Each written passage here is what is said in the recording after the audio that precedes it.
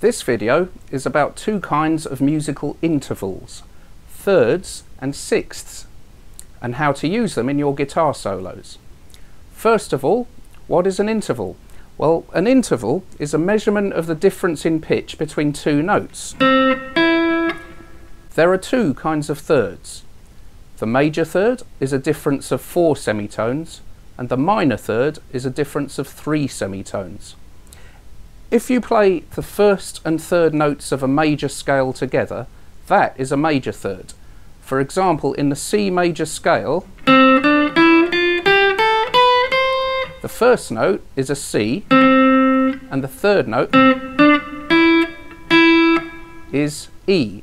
Play a C and an E together, and there you have it, a major third. If you play the first and third notes of a natural minor scale together, that is a minor third. In C natural minor, the first note is C, and the third note is E flat. Play these notes together, and that's a minor third. Thirds can be found all over the fingerboard. On most of the strings, you can play a third by holding down a note, and then also holding down 1 or 2 frets lower on the next string up. If you play 1 fret lower, that's a major third. 2 frets lower is a minor third. That works on the 6th and 5th strings, the 5th and 4th strings, the 4th and 3rd strings, and the 2nd and 1st strings. It doesn't work on the 3rd and 2nd strings because of the way the guitar is tuned. The gap in pitch between the 3rd and 2nd strings is 1 semitone less than the gap between the other strings. So if we hold down a note on the 3rd string, the same fret on the 2nd string gives us a major third, and 1 fret below on the 2nd string gives us a minor third. A scale can be played entirely in thirds. Instead of playing a single note from the scale at a time, you play a note plus the note 2 steps up together. Some of these thirds will be major and some minor. Let's look at an example with the C major scale. First, here it is in single notes. And now, here it is in thirds.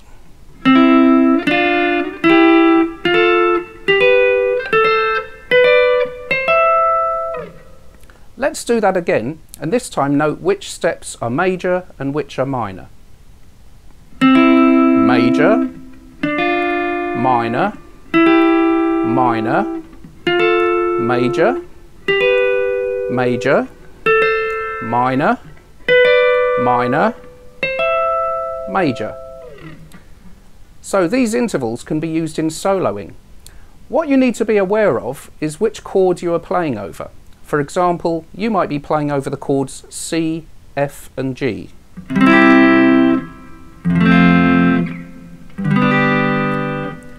Now, the thirds that work best over a chord are the first, second and third steps of the scale that the chord is derived from. So over the C chord, we use the first 3 steps of the C major scale played as thirds. Over the F chord, instead of using the C major scale, we use the F major scale in thirds and use the same steps, the first, second and third. This breaks the no sharps or flats rule of the key of C, because the second step in F includes the note B flat.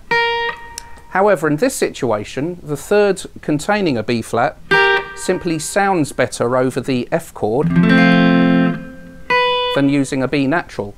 Just imagine that your piece has temporarily changed key to the key of F. Similarly, with the G chord, use the same steps from the G major scale in thirds. In other words, the same as F, just 2 frets higher. Here's a simple 4-bar exercise to get you familiar with using thirds. The first bar is played over a C chord, the second bar is played over F, the third bar is the same as the first bar, and the fourth bar is played over a G chord. So over the C chord, I'm going to use these intervals. Now these are played on the third and second strings. The first one is both strings held down at the 5th fret. The second interval is once again it's the third and second strings, but this time we're using the 7th fret for the third string and the 6th fret for the second string. And the third interval I'm going to use over the C chord is exactly the same as the one we just played, just 2 frets higher. So here we are. Over the F chord in the second bar, I'm going to play the equivalent intervals based on the F major scale. Now these are on the top 2 strings. So the first one is on the second string I'm playing the 6th fret, and on the first string I'm playing the 5th fret. Next we play the 8th fret and 6th fret, and then go up 2 frets for the third interval.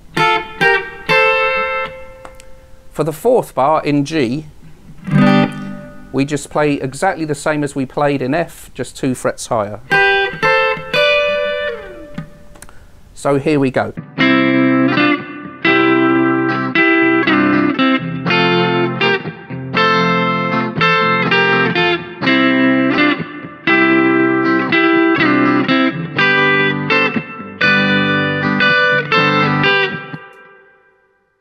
Let's take another look at the major thirds that we get by playing a C and an E together. What if we took the lower note, the C, and raised it by an octave? In effect, we turned the third upside down. The resulting interval is a 6th. An upside down major third is a minor 6th, and an upside down minor third is a major 6th. All of the thirds we have been looking at up to now can be treated in this way. You may recognise this style of lead guitar from 60s soul and R&B music, especially made by the Stax label in Memphis, where Steve Cropper was in-house producer, songwriter and guitarist.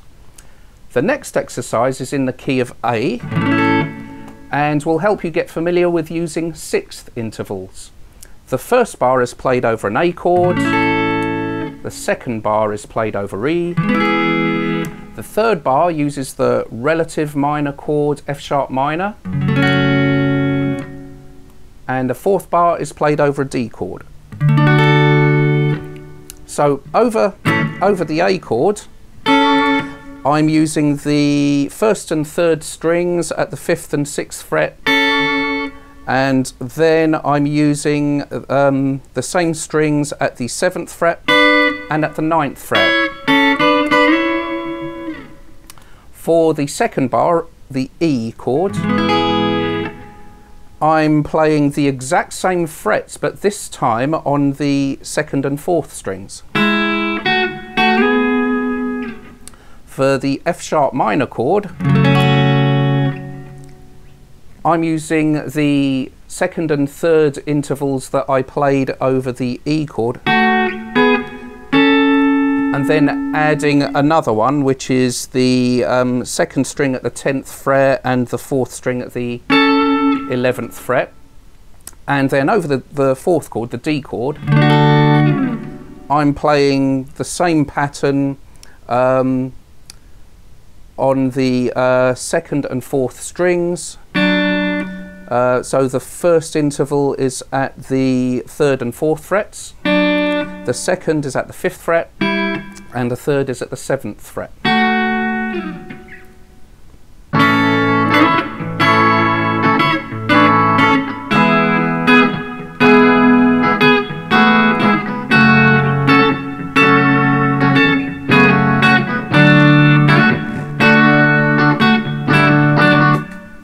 Finally, I'm going to improvise over G, C and D chords, and I'll be sure to include some thirds and sixths.